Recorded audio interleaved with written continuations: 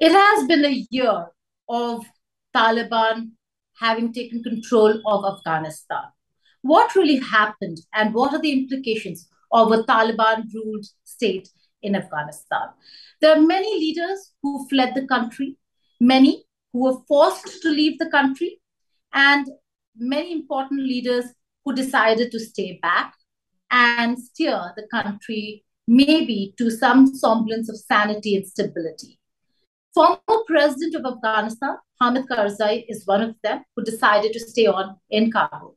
I'm being joined by President Hamid Karzai in this exclusive conversation that he agreed to have with India Today. Many thanks for joining us here on India Today, President Karzai. Let me begin by asking you about the year that went by. It has been one of the most tumultuous and difficult year for Afghanistan. If you had to sum it up, how would you look at the year gone by and the years that are to come, that are ahead of Afghanistan? Well, you put it very well. It has been a very tumultuous year for our country and our people. To sum it up, I can say that the people of Afghanistan, are happier that there isn't a large-scale conflict, that no more the Afghan people are losing their lives on two sides of a conflict in which only Afghans were losing their lives on a large scale. That fortunately is over. But Afghanistan is facing immense difficulties, has been facing immense difficulties in the past 1 year. The loss of millions of Afghans who migrated abroad, our educated leaving the country, our economy in extremely difficult situation, and the loss of national reserves of the country and the institutions that collapsed, the state that effectively collapsed. That has been a tremendous loss. So the plus is that there isn't as much loss of life as there was before, but that everything else has been negative. Well, you make a very important point, sir. But and we will talk about the withdrawal of United States of America's forces from Afghanistan and the impact it has had on the situation. Regional security is also Afghanistan security. But when it comes to you personally, your struggle, you fought extremist forces when you were in power. You have been a leader who wanted to take Afghanistan to a democratic setup, to a country that is stable, that is democratic, that is progressive. And now we see Afghanistan take many steps back. Personally, what do you make of the situation in Afghanistan, the ruling dispensation in Afghanistan, and how they're steering the country into maybe a more regressive country than what you had envisioned for your country? A happy Afghanistan is an Afghanistan where people get educated, where men and women work shoulder to shoulder for the well-being of the country, where the country is looking towards a better future. That can happen only when there is strong unity, and that unity leads to the expression of the will of the Afghan people through a national dialogue of the Afghan people, and where then the Afghan girls go back to school, where all Afghans, the Taliban and all other Afghans, live together in a country that is ruled by law, and that is moving towards fulfilling the aspirations of its population. That's the sort of government we need to have, and that's what we are working for. The fact that you speak of peace and stability and a more happier Afghanistan, do you see that happen in the near future? We're looking at the Taliban administration. We'll talk about withdrawal of forces, but we're looking at a Taliban administration that came to power out of force and has been in power for a year. But in terms of winning the trust of the international community, they're a long way off from that mark where the international community will recognize the Taliban administration. Where do you see the Taliban, and are you convinced that they can actually move forward and seek recognition, international recognition? Because no country really believes that they are going to walk the talk on the agreements and the areas that they had promised they are going to look into, which also includes inclusiveness, inclusivity, gender parity, as also do away with discrimination against women and children. Well, this is a universal rule applicable to all societies and countries around the world. Afghanistan cannot be an exception. Inclusivity, the rights of people, the rights of our women, the rights of our girls to get an education, that's a universal right. And that right is also very much the right of the Afghan people. Those Taliban leaders that I have met, and that the chairman of the Peace Council, Dr. Abdullah, and I have met together, agree with us from the very beginning of the arrival of the Taliban last year, when I was staying for 10-15 days with Dr. Abdullah in his house, where these meetings began, till about 2-3 months ago, where we had some very meaningful meetings. Many of the Taliban leaders agree with this, with an Afghanistan that's inclusive, with an Afghanistan that has girls going to school, and an Afghanistan that is working hard towards well-being and a better economy.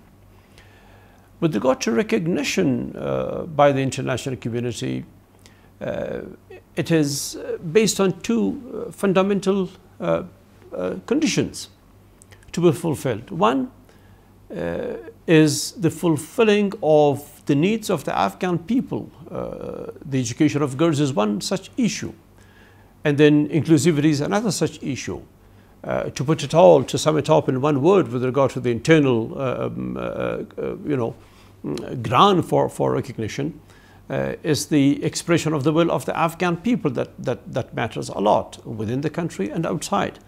Once this happens inside the country, once this is fulfilled, and the Afghan people see that the country is moving in the direction that's in the interest of the people and the country, of course, automatically the question of international recognition will be resolved.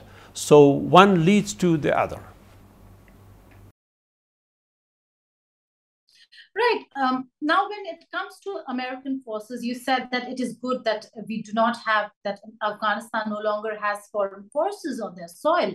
But you have worked with the American forces. You worked when you were in government, worked with all these foreign forces, tried to keep terrorist elements out of the country, and then later became one of the advocates who really did not want to see foreign forces on your soil. What changed when it comes to America, when it comes to Pakistan, when it comes to NATO? What really changed, President Karzai, for you? Well, as you are aware, the origin of my differences with the United States was because of civilian casualties, and also the lack of clarity with regard to their policy in fight against extremism and terrorism, and the suffering that the Afghan people endured because of that, and the lack of clarity of the US policy towards Pakistan and what Pakistan was doing towards Afghanistan in terms of hurting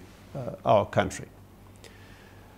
That was one aspect of this, and as you recall, I had clarity on that, but at the same time, I also recognized that Afghanistan needed to be in relation with the United States of America and with the rest of the international community, and with Pakistan as well.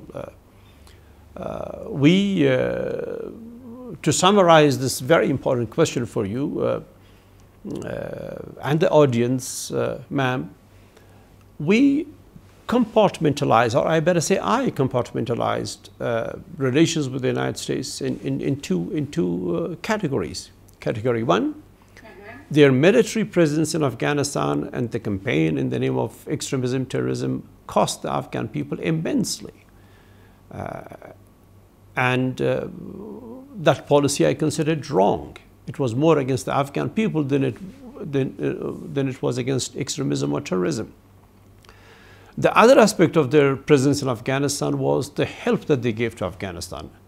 The United States, their allies, and the rest of the international community, India included in that, the assistance that India provided. That aspect of the international community's presence in Afghanistan, especially of the US, as we are now talking about the US, is something that we are grateful about, we are thankful about. So the military aspect of it, I strongly opposed. And the support of the American people to Afghanistan's education, to reconstruction, to economic well-being, to the society being much better well off, that we appreciate, that we are grateful for. Well, sir, the fact that you speak of the lack of clarity and determination in fighting extremism, now we do know that America lost a lot of goodwill and credibility after the sudden withdrawal of troops from Afghanistan that led to the crisis that we saw last year.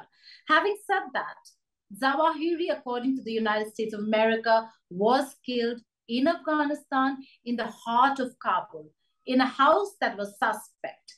What do you make of this then? The determination that US showed in ensuring that they carry on looking for Al-Qaeda leaders, extremists, and extremist elements, including designated terrorists. And Ayman al-Zawahiri certainly was one of them, putting in question, how was he in Kabul?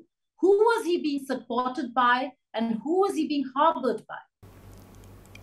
I guess we've been discussing this question from the very beginning in various forms. Afghanistan, the people of Afghanistan have been victims of terrorism for a long time.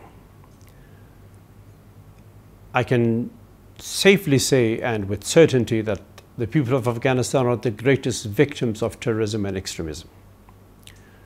Unfortunately, at the same time, the Afghan people are also victims of the fight against terrorism.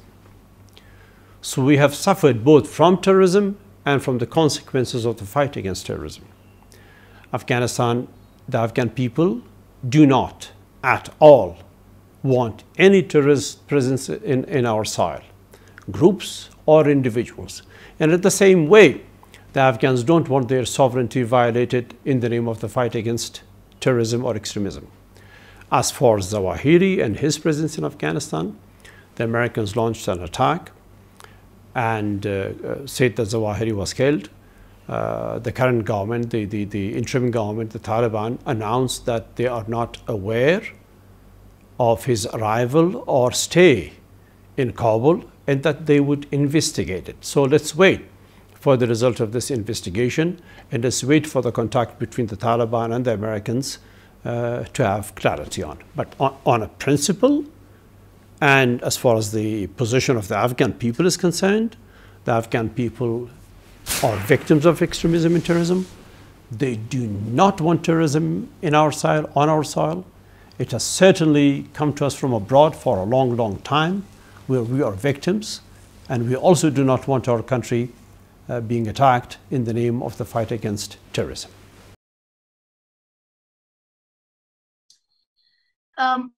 Do you find it strange, sir, that Osama bin Laden was found in the military garrison city of Abbottabad in Pakistan, and Zawahiri has been found in Kabul at a time when Pakistan holds a huge sway over Afghanistan and the Taliban administration? What do you make of these links? And given your experience of dealing with Pakistan, do you see any role of Pakistan in using Afghanistan's soil or the AfPak region to continue to harbor terrorists? Look, you have heard me a lot of times about Pakistan and our feelings and grievances when it comes to Pakistan and the military establishment there.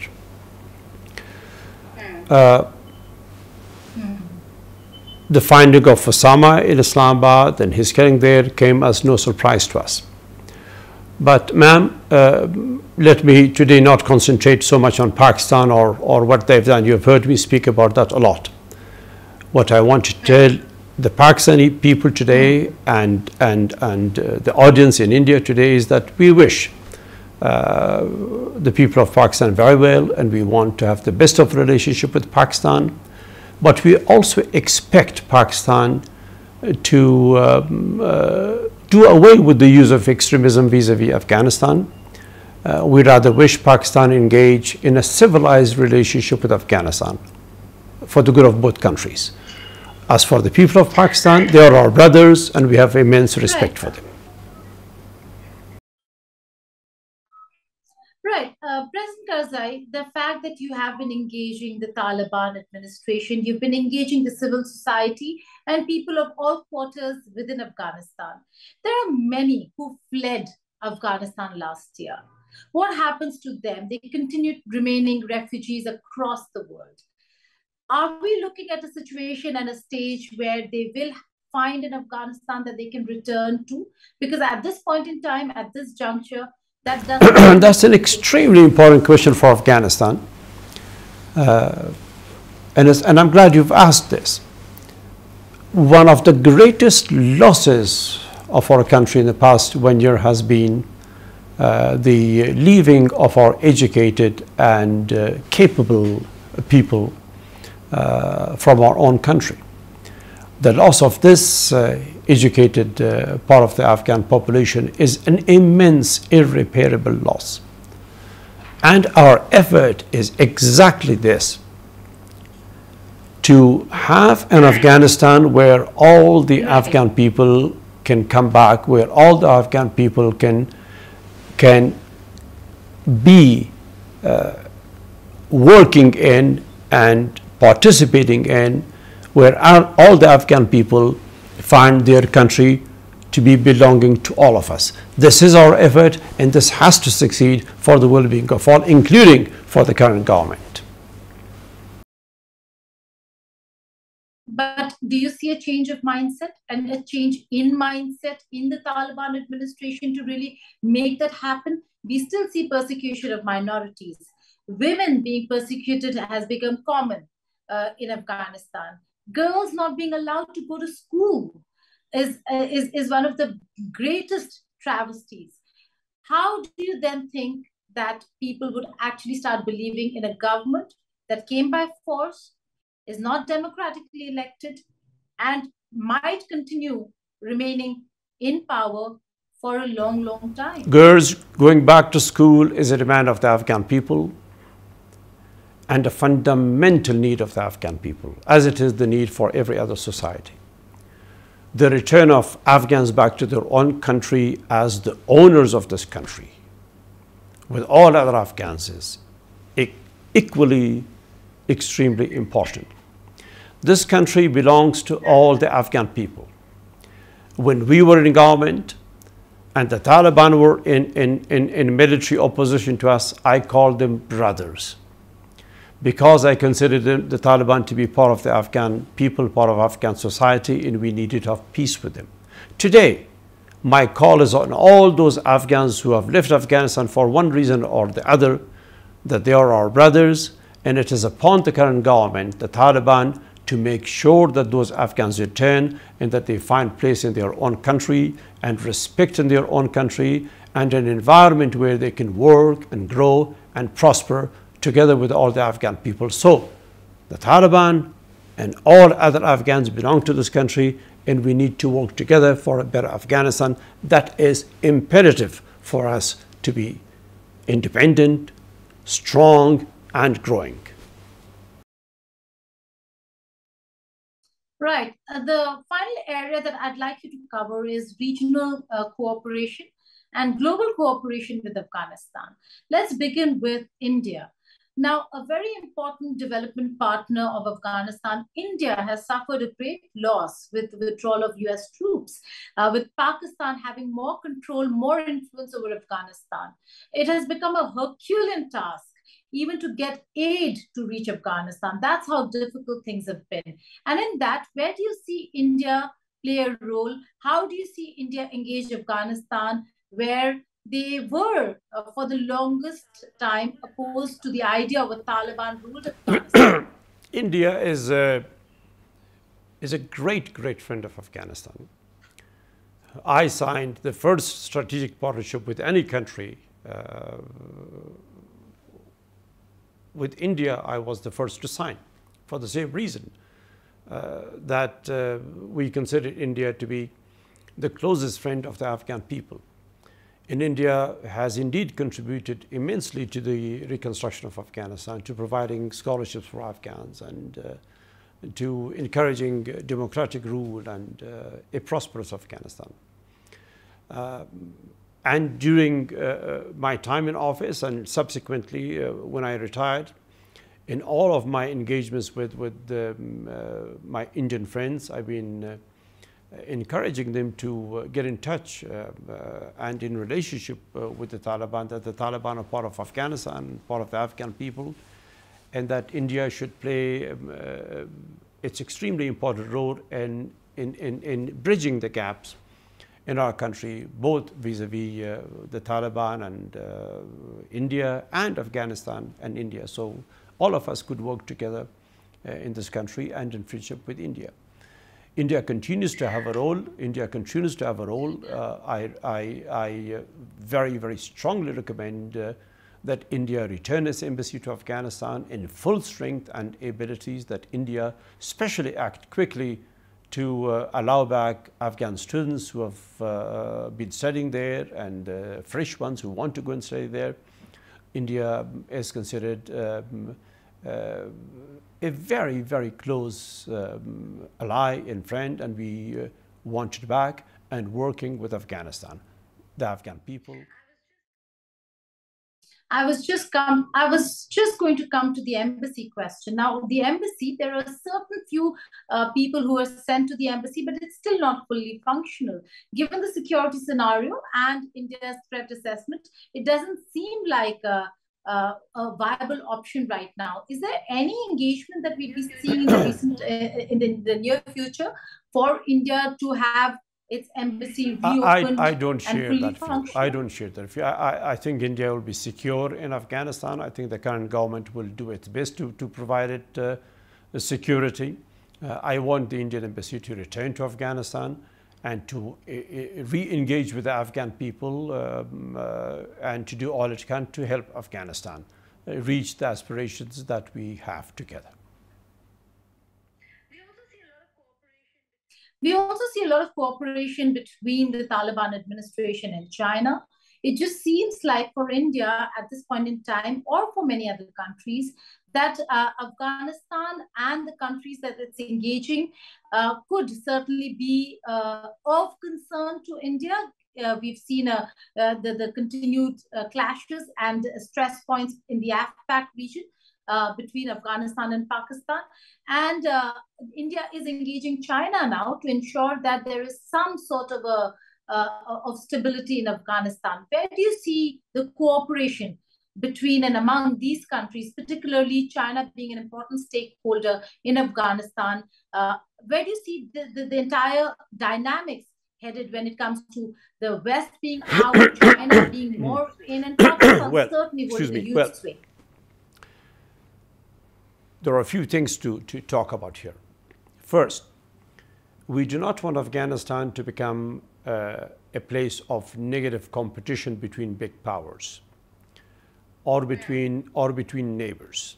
We want Afghanistan to be a place of cooperation between our neighbors and big powers. Afghanistan's relations with India are historic and go back into centuries and civilizational.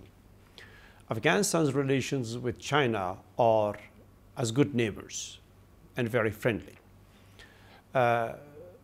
as for the cooperation of China and India and Russia and other major powers, including the United States, in Afghanistan and on Afghanistan, for durable peace and stability and for economic well-being of the Afghan people and for regional interaction is vitally important. That's something that I've been wishing for a long, long time.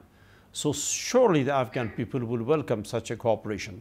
But to come back to the question of India, the presence of China in Afghanistan has never been an impediment to the working of India in Afghanistan, to the deep relations between Afghanistan and India, and vice versa. The presence of India and the strong cooperation between us and India has not been an impediment to China. Afghanistan has managed these two relations very, very well. So I have no concerns there.